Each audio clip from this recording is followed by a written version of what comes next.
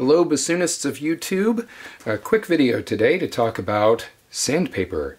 So I'm working on a contra reed right now, and I've done all the scraping with my file and my knife, and I'm just ready to now go over the whole reed with sandpaper to smooth out the final texture and also blend any areas that might have little bumps or things like that in it.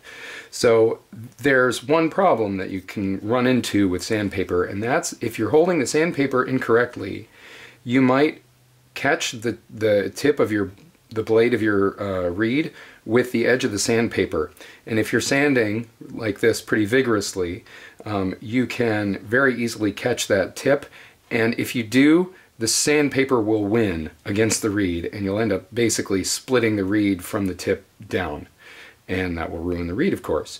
The other problem that you might encounter is if you're trying to sand like this, up in the air, like without anything underneath the reed, the pressure that you're putting on the reed when you do that can also damage the blade, probably the opposite side that you're actually trying to sand, because of the pressure against the plaque.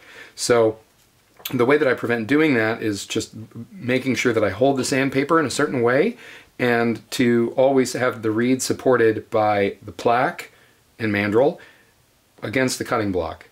So there are two regions that you sand, or two different ways to hold the sandpaper to sand different regions. I'm using 1000 grit wet dry sandpaper, which creates the nice smoothest finish that I want. I'm not really using this to take off a lot of material. I'm just using it to smooth the texture of the surface of the cane.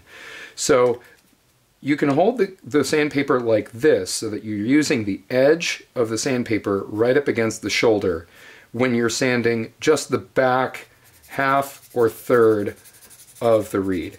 So what I'm making sure to do is making sure that the edge of my sandpaper hits the shoulder that I've cut, and I'm going all the way around the back third or half or so of the reed, and making sure that I keep it against the cutting block the whole time. I'll do that the same thing on the opposite side.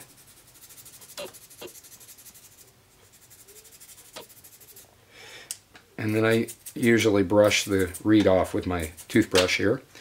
And then for the tip, and this is the important thing, you want to roll the sandpaper around your index finger and use the curvy part of the sandpaper, so I don't have any sort of edge of the sandpaper coming in contact with the reed. Now I can go all the way off the reed itself and actually sand all the way to the edge and off to the plaque, so that then I know that I'm sanding the tip area as well. And you can go over more of the reed when you're holding the sandpaper this way, because it's the safest thing to do. But you can't really get the shoulder very cleanly when you're holding it this way. So that's why the two different ways of holding the sandpaper, depending on which region of the reed you're holding, or which region of the reed that you're sanding. So that's basically it. So you have one way to hold it when you're getting the collar and shoulder area, and a different way of holding the sandpaper when you're at the tip.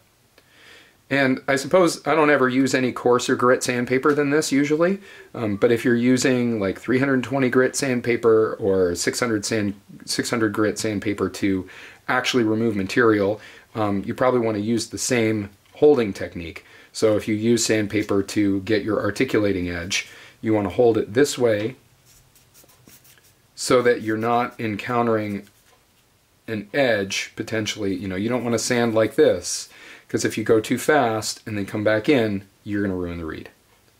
All right, hope that helps. See you next time.